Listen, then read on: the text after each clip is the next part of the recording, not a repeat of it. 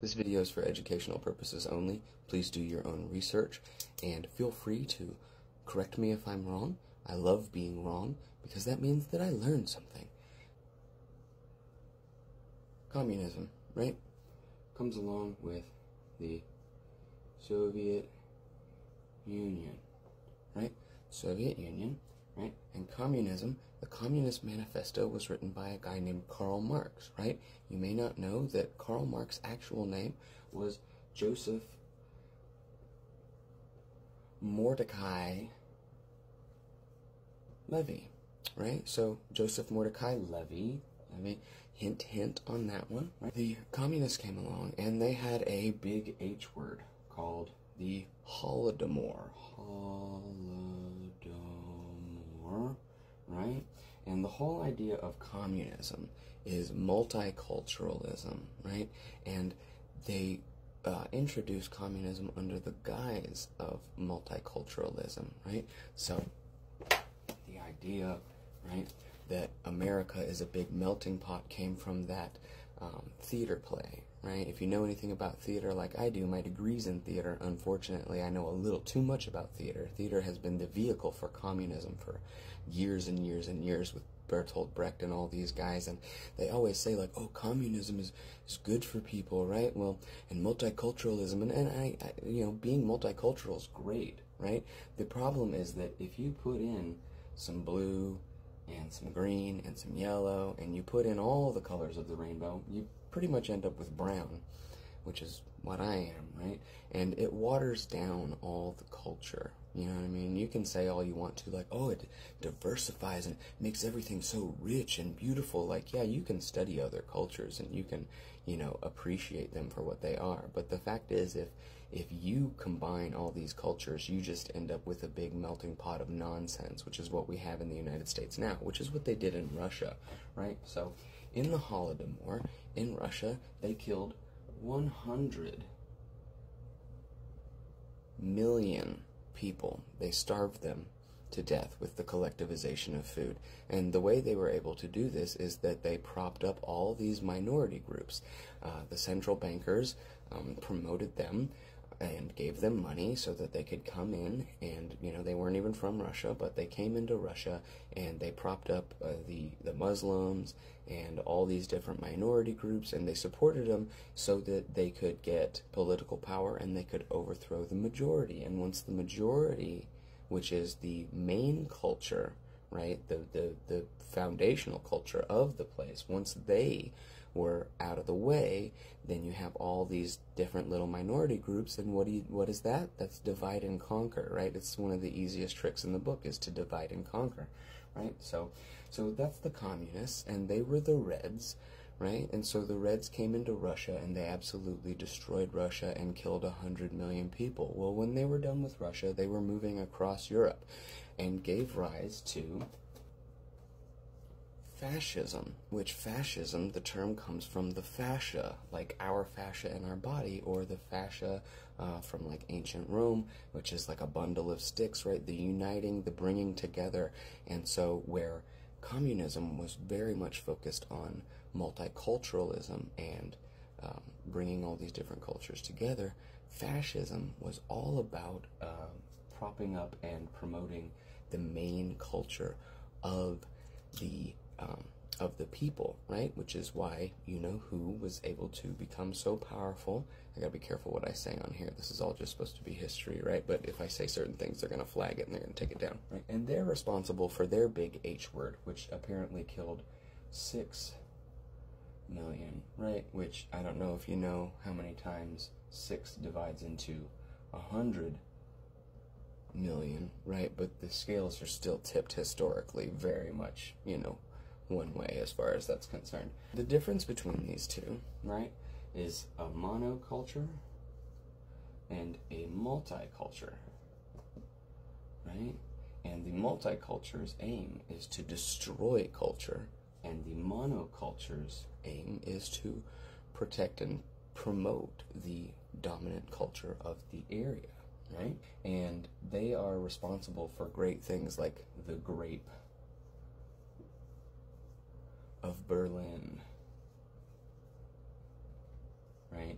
And I'm saying Grape of Berlin, but go ahead and put in Grape of Berlin into your search engine. Go to BitChute.com and search that, and just take the G off of there, and you'll see what great things the communists are responsible for, right? And of course these guys over here, right? I live in Alabama, which is a red state, and I've been hearing a lot of people talk about, oh, the fascist red states that you live in. Like, yeah, I'll give you that, because, these guys eventually became the Republican Party, and these guys became the Democrat Party, right? So if you're voting for these guys, you're voting for these guys. If you're voting for these guys, you're voting for these guys, right? Congratulations, America. The only problem is that even if you're voting for these guys, you're voting for these guys because they won. America entered World War II on the side of these guys, right? And it wasn't until we got over there and saw everything that they did that we were like, holy crap, who have we been fighting with? Who have we been fighting for? Right? These communists that have done all these horrible things. Because what happened right after World War II? We had the Cold War, and we were scared of the communists, and we were trying to get them out. J. Edgar Hoover, everything like that, right? So we're afraid of the communists after World War II, but the problem was we already have a central bank. A central bank is what we have right now. The Federal Reserve is neither federal, and it has no reserves. It's not part of our government. This is a bunch of communist psychopaths. This is a foreign entity that controls the flow of money into our government, into our system, right? And that is why after World War II, we had Project Paperclip that got all the best Nazi scientists, and they came in and they became NASA, right? So that's what happened there. And of course the communists had already won. They had already infiltrated. They owned all of our press and all of our media. That's why they were able to trick the United States into entering World War II on their side, right? So they're still around. They're still pulling the strings because we still have a central bank. And if you don't know where a central bank comes from, it's in the Communist Manifesto.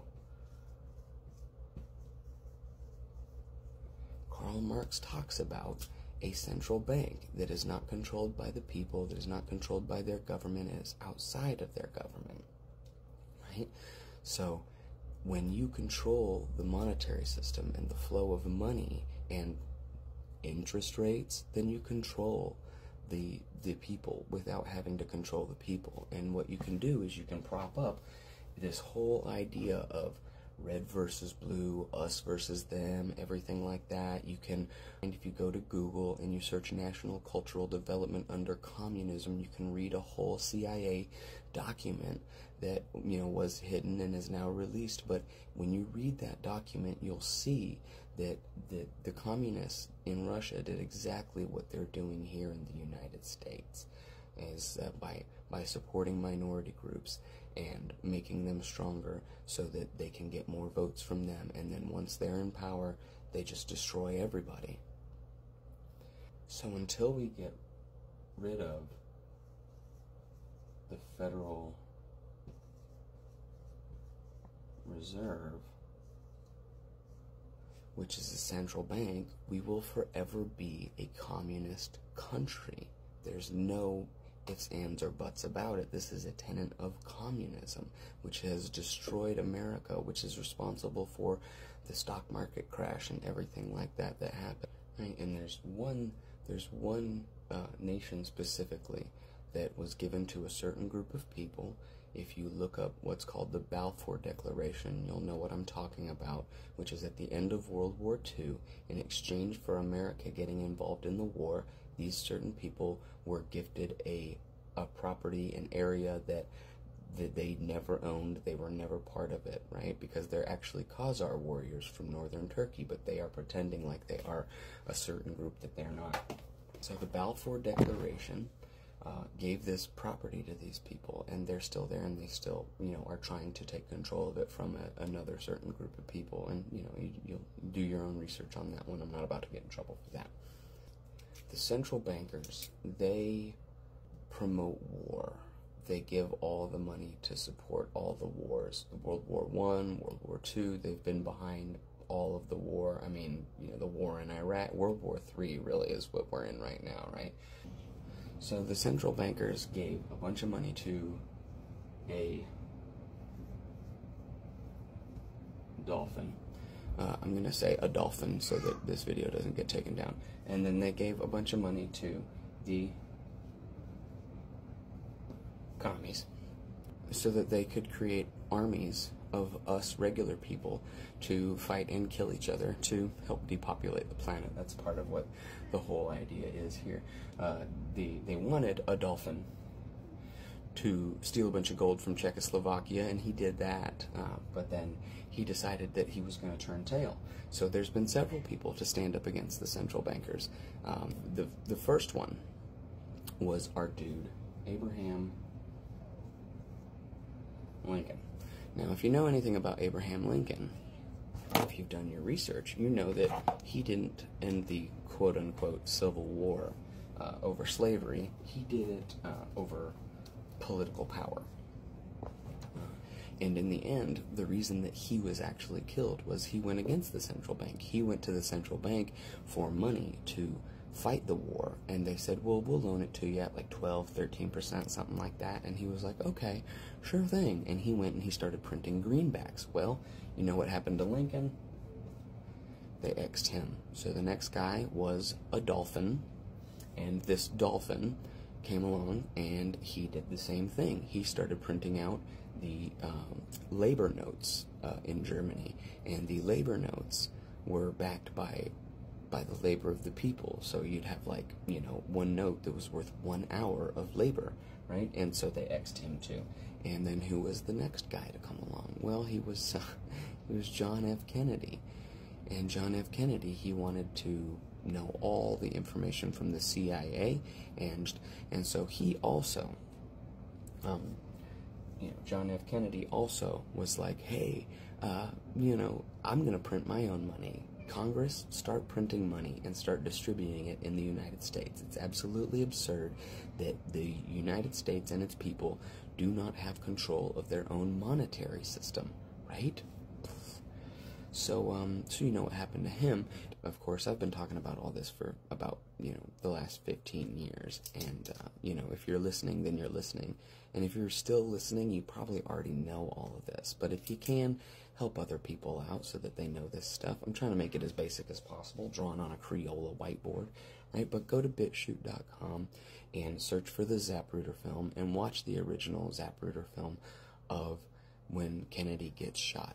Kennedy gets shot by the guy in the front seat, the Secret Service man that is in the front seat. He was supposed to kill Kennedy in the event that the other assassin couldn't do it, which it was not Lee Harvey Oswald. Cons and the dolphins, right? Which are essentially, the N-word, the Nazi party, the new N-word, the Nazi party that people throw away. Right, and they became the Republicans, the red Republicans, right? But originally the red communists, right, and they were called Democratic Socialists, right? So the Democratic Socialists, and then they became just the Democrat Party. So if you voted for these guys, you know what I mean? That's who you voted for, essentially. That is the lineage that you're voting for.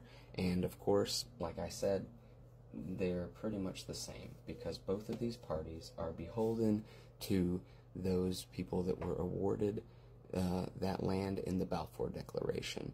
AIPAC and CPAC both make sure that people are elected into our system that are completely in support of these people. Right? And so you've got these two. And it is because they support the Federal Reserve and they support big government, right? Which national government, I mean, you can make arguments one way or another, but if we're a bunch of small states, right, then any country that has a big, strong central government and a big, strong standing army could easily take us over. So the idea of a national government is, under the protection of the people, right, by a standing army. And that is where they get everybody, is like, oh, we're going to protect you with the army. We're going to protect you with the army. Support the federal government. Support the federal government because that's, where our army comes from, right? So either way, it's the redistribution of wealth. It's the taking of money from one group of people and giving it to another group of people, right? And the taking, not like the volunteer, not a donation. This is theft. This is what's called legalized theft. Taxation is theft, right? And both of these guys want to tax you, and they want to steal your money, and they're going to take most of it, and then some of it they're going to give to the military and things like that, and that's called protection money, and that's called the mafia, right? Because anytime somebody comes up to you and says, hey, you have to give me some of your money, or, bad things are going to happen to you, that's the mafia, and that's theft, right? If you had a choice in paying taxes, that would be a different story. But if you don't pay your taxes, men with guns are going to show up at your house, and they're going to take you to jail. So, I hope this clears up a few things for some of you out there. I hope I didn't confuse too many people too much. Just search, a few different things on BitChute, and you have to go to BitChute. Don't go to YouTube. YouTube's algorithm is designed to show you misinformation, and it is not a free speech platform. There are very few free speech platforms out there now where people can say the truth and not get censored for it, because every one of our news media outlets is owned by BlackRock, Black Cube, right? Every one of our media outlets, Netflix, CNN, ABC, LSD, MSNBC, CNN, they are all owned by the same people, and they all support the same agenda, which is the multicultural communist agenda that will divide and conquer America, and, in some people's opinion, already has, which is why I'm happy to live in a red state where we're still allowed to have guns. Our Second Amendment right to bear arms was never about hunting or fishing or something like that. It has always been about the people having the power to rise up against a tyrannical government. So when some psychopath says that they're going to come into my home and make sure I'm doing right with my guns and try to take my guns away, I definitely have a problem with that.